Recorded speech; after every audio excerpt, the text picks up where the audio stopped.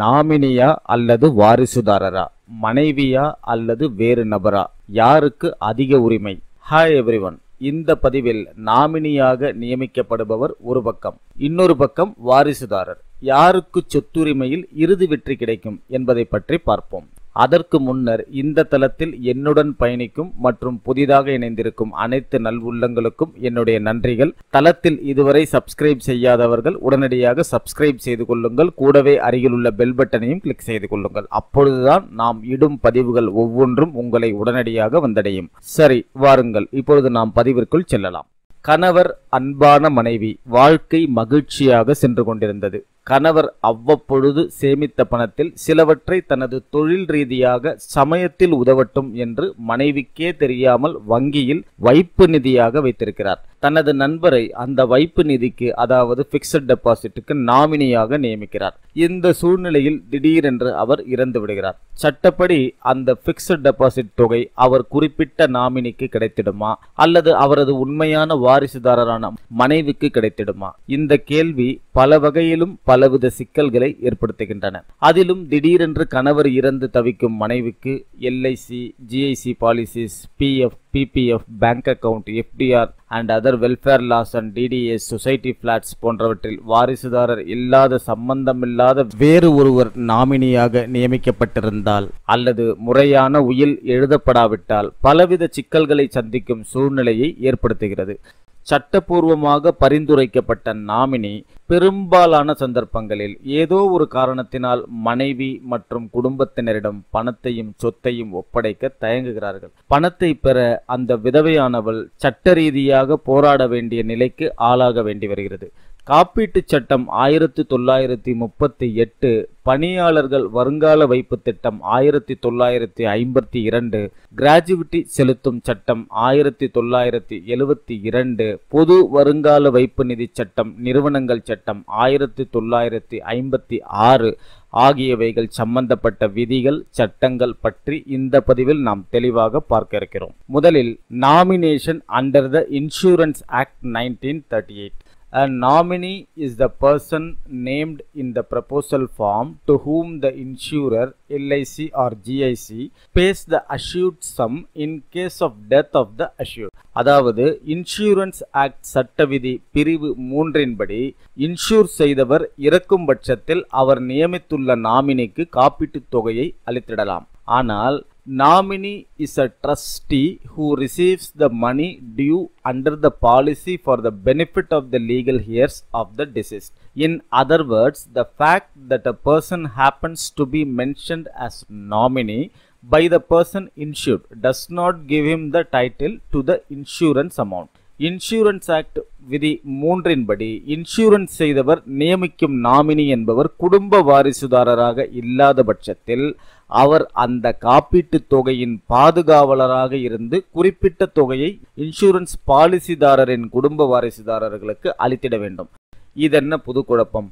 சட்ட விதி ஒரு பக்கம் நாமினிக்கு இன்சூர் தொகையை அளித்து விடலாம் என்று குறிப்பிடுகிறது, மற்றொரு பக்கம் வாரிசுதாரர்களுக்கு அளித்திட வேண்டும் என்றும் குறிப்பிடுகிறது. இந்த குழப்பத்திற்கு உச்சநீதிமன்றம் சர்பதி தேவி எதிர் உஷா தேவி 1984 என்ற வழக்கு குறித்த தீர்ப்பின் மூலம் ஒரு முற்றுப்புள்ளி வைத்தது. இன்றளவும் இந்த உச்சநீதிமன்றத்தின் தீர்ப்பு மிகவும் பிரபலமாக, முக்கியத்துவம் வாய்ந்ததாக பலவித வழக்குகளில் உதாரணமாக காட்டப்பட்டு வருகின்றன. அந்த வழக்கை பற்றி இப்பொழுது நாம் பார்க்கலாம்.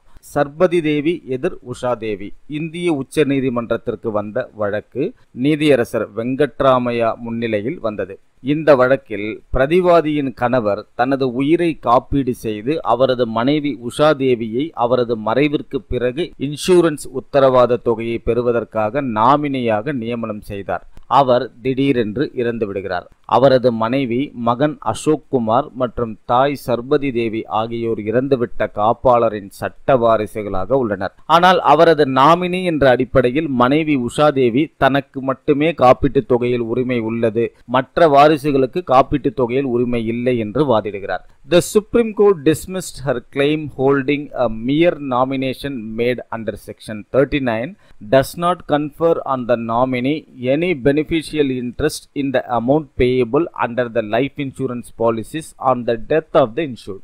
The court further observed that the nomination only indicates the hand which is authorized to receive the amount. The amount, however, can be claimed by the heirs of the assured in accordance with the law of succession. அதாவது insurance act பிரிவு 39 இன் கீழ் செய்யப்பட்ட ஒரு நியமனம் காப்பீட்டாளரின் மரணம் தொடர்பாக ஆயுள் காப்பீட்டு கொள்கைகளின் கீழ் முழு உரிமை கோர முடியாது என்று கூறி அவரது கோரிக்கையை உச்சநீதிமன்றம் தள்ளுபடி செய்தது. நியமனம் என்பது ஒரு பொறுப்பை மட்டுமே அளிக்கின்றது. அது தொகையை முழுவதுமாக பெறுவதற்கான அங்கீகாரம் அல்ல. காப்பீட்டாளரின் வாரிசுகளுக்கும் காப்பீட்டுத் தொகையில் முழு உரிமை உண்டு என அதிரடி தீர்ப்பை அளித்தது. அடுத்ததாக ப்ராவிடன்ட் ஃபண்ட் பற்றியும் பார்ப்போம். Nomination and Labor Welfare Laws Para 61 of the Employees Provident Fund Scheme 1952 and Section 6 of the Payment of Gratuity Act 1972 deal with the procedure for nomination to the respective funds. The right of nomination is restricted. In the case of an employee having no family, the nomination can be made in favor of any person. However, as soon as there is a member in the family, the nomination in favor of an outsider becomes void. The fresh nomination in favor of any member of the family has to be made. Also, it is pertinent to note that while an employee has family, nomination in favor of an outsider, including mother, sister and brother, is void. அதாவது தொழிலாளர் நலச்சட்டங்கள் 1061 ஊழியர்களின் வருங்கால வைப்பு நிதி திட்டம் 1952 மற்றும் gratuity சட்டம் 1972 பிரிவு 6 ஆகியவை அந்தந்த நிதிகளுக்கு நாமினி நியமிப்பதற்கான நடைமுறைகளை குறிப்பிட்டுள்ளன. ஒரு ஊழியருக்கு குடும்பம் இல்லாத நிலையில் எந்த ஒரு நபரையும் நாமினியாக நியமனம் செய்யலாம். இருப்பினும் குடும்பத்தில் ஒரு உறுப்பினர் வந்தவுடன், அதாவது திருமணம் செய்து கொண்டார் என்று வைத்துக் கொள்வோம், வெளிநபரை ஆதரவாக நியமனம் செய்வது செல்லாததாகிவிடும். குடும்பத்தின் எந்த ஒரு உறுப்பினருக்கும் ஆதரவாக புதிய நியமனம் செய்யப்பட வேண்டும். Public Provident Fund Act 1968 Section 8 of the Act says that all amounts standing in the credit shall go to nominee, whether a member of family or not. When there is no nomination, the amount shall payable to his legal heirs. It is advisable to nominate wife as nominee in PPF account in case one is married. In case account has been opened before marriage, nomination to be changed in favor of wife as and when one gets married. பொது வருங்கால வைப்பு நிதி சட்டம் 1968 சட்டத்தின் பிரிவு 8 படி சேமிப்பில் உள்ள அனைத்து தொகையையும் நாமினிக்கு குடும்ப உறுப்பினராக இருந்தாலும் இல்லாவிட்டாலும் அளிக்கப்பட வேண்டும். நாமினி இல்லாத பட்சத்தில் அந்த தொகை அவரது சட்டப்பூர்வ வாரிசுகளுக்கு செலுத்தப்படும். ஒருவர் திருமணமானவுடன் மனைவியை PPF கணக்கில் நாமினியாக பரிந்துரைப்பதே நல்லது. ஒருவர் திருமணத்திற்கு முன் திறக்கப்பட்டிருந்த கணக்கு திருமணம் ஆகிய பிறகு ரத்தாகி புதிய நாமினியை, குறிப்பாக கணவர் அல்லது மனைவியை நாமினியாக நியமனம் செய்வது பாதுகாப்பானது. சுலபமாக தொகை கிடைத்துவிடும். அடுத்து nomination and the legal position of societies flats பற்றி பார்ப்போம். Nomination and the society's flats, the legal position of a nominee remains the same under the property law.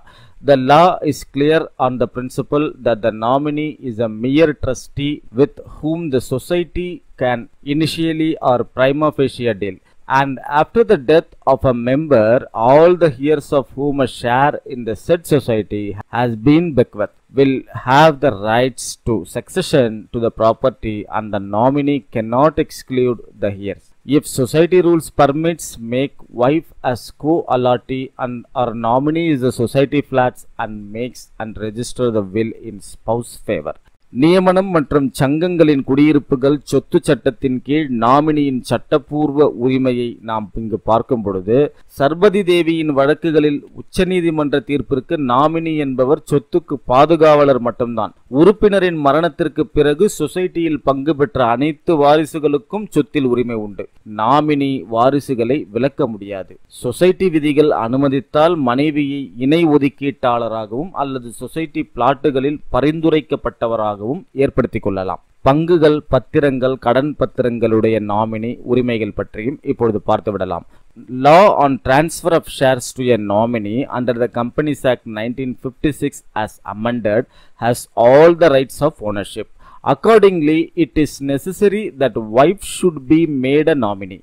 Section 109A in all shares, bonds, debentures, etc. நாமினிக்கு முழு உரிமை இருந்தாலும் companies act 1956 section 109A இன்படி அனைத்து பங்குகள், பத்திரங்கள், கடன் பத்திரங்கள் போன்றவற்றில் மனைவியை நாமினியாக பிரிவு 109A இன்படி நியமிக்க வேண்டியது அவசியம். இதுவரை நாம் பார்த்த எல்லா சட்ட விதிகளிலிருந்தும் ஒரு விஷயம் தெளிவாகிறது. எல்லா ஆவணங்களிலும் மனைவியை நாமினியாக நியமித்து பதிவு செய்வதே பாதுகாப்பானது. பிற்காலத்தில் தொகை பிரச்சனைகள் ஏதுமின்றி சுலபமாக கிடைத்துவிடும். இருப்பினும் இது வாழ்க்கை துணைக்கு இடையிலான உறவுக்கு சம்பந்தப்பட்ட ஒருவரின் விருப்பத்தை பொறுத்தது. நாமினியை ஒருவர் நியமித்தாலும் மேலும் உறுதிப்படுத்தும் வண்ணம் தன் விருப்பத்தை உயில் மூலம் பதிவு செய்வதே பாதுகாப்பானது. இறுதி முடிவாக பிரச்சனைகள் எதுவுமின்றி தான் விருப்பப்படும் உரியவருக்கு உரியது உரிமையுடன் சொந்தமாகிவிடும். ஆயினும் உழைத்து சம்பாதித்த சொத்து தன் குடும்பத்திற்கு சேர்வதுதானே முறை. என்ன நண்பர்களே, இது சற்று குழப்பமாகத்தான் இருக்கும். ஒரு முறைக்கு 2 முறை 3 முறை மீண்டும் மீண்டும் இதை கேளுங்கள், உங்களுக்கு தெளிவாக புரியும். மேலும் இந்த காணொளி சம்பந்தமான ஏதேனும் கேள்விகள் இருந்தாலும் மற்றும் உங்கள் கருத்துக்களையும் தயங்காமல் கமெண்ட்ஸ் பாக்ஸில் பதிவிடுங்கள். உங்களின் கேள்விகளுக்கு விரைவில் பதிலளிக்க முயற்சி செய்கிறேன். மேலும் உங்களை சார்ந்த அனைவருக்கும் இந்த பதிவுகள் சென்றடைய வேண்டும் அல்லவா? ஆகையால் உங்களால் முடிந்தவரை அனைவருக்கும் இந்த பதிவுகளை ஷேர் செய்யுங்கள். மீண்டும் ஒரு நல்ல பதிவில் உங்களை சந்திக்கிறேன். நன்றி.